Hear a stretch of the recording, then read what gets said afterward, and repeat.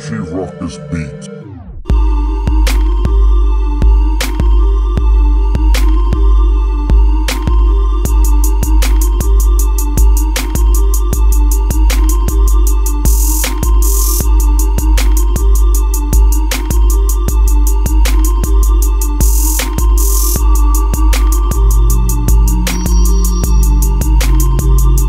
What's going on YouTube? It's your boy, Richie Ruckus. We are back here today. It is Friday, December 6th. We are back with a brand new sneaker pickup. I'm going to hit you with that unboxing and that review. I'm hoping to get into an on foot. The weather in Philly right now is absolutely crazy. It's torrentially downpouring. This is a pair of sneakers that I want to wear and want to destroy over time. Not destroy them all in one.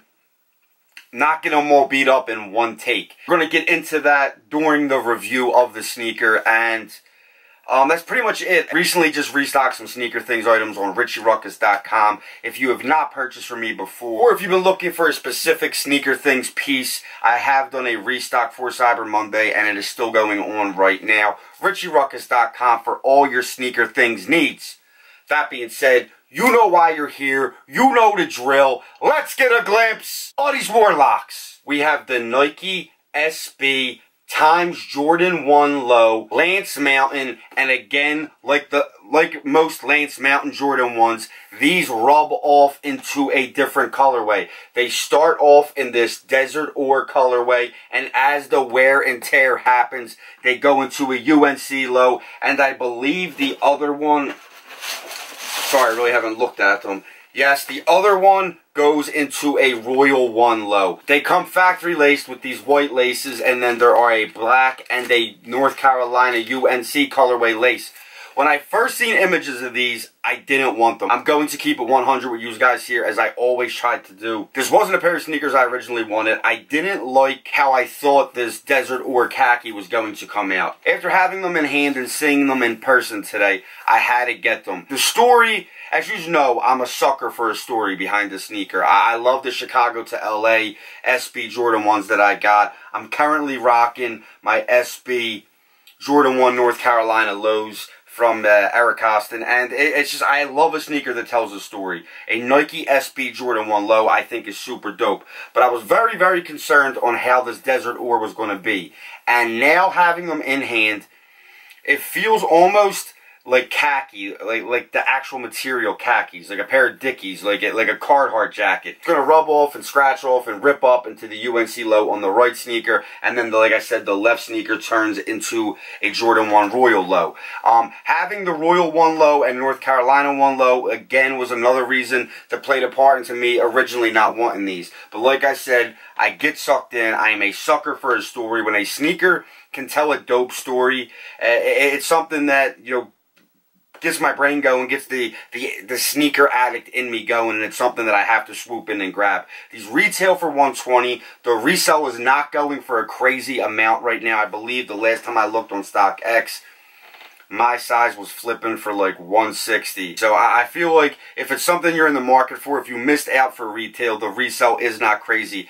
As usual, I kind of always go against the sneaker resale game. I'm heavily influenced by, if you can't get it for retail, then it just wasn't meant to be. I don't like people getting rich off other people's, you know, addiction, craziness, lunacy to have a pair of sneakers.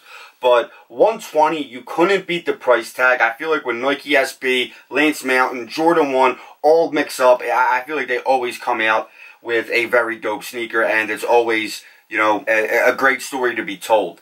And these, as far as Lance Mountain goes, I'm sure it's because of it being a Jordan 1 Low, even though Travis Scott kind of drove the hype back into the Jordan 1 Low this year. I feel like had this been a Jordan 1 High, they maybe be going a little bit more crazy over them. I feel like usually the Lance Mountain Jordan 1 kind of garners a higher resale than we're seeing here. Maybe it's the mixed matching pair.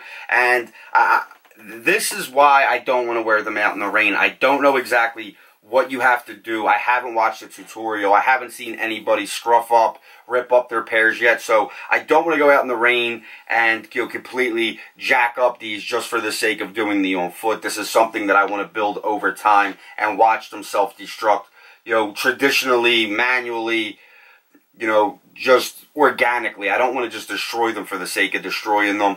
So, one last look, $120 price point. Like I said, you can't go wrong with these. I wish I could give you guys an on foot, but the weather will not allow it, and the sneaker room is a complete mess right now. Me and they were away for Thanksgiving, and I just have stuff all over the place.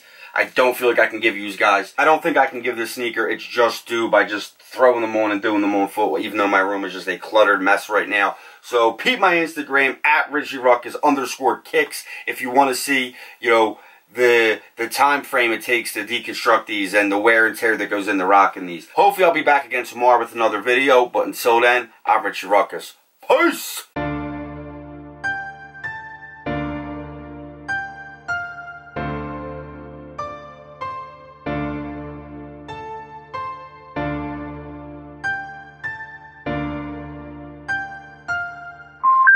The number you have reached, 911, has been changed.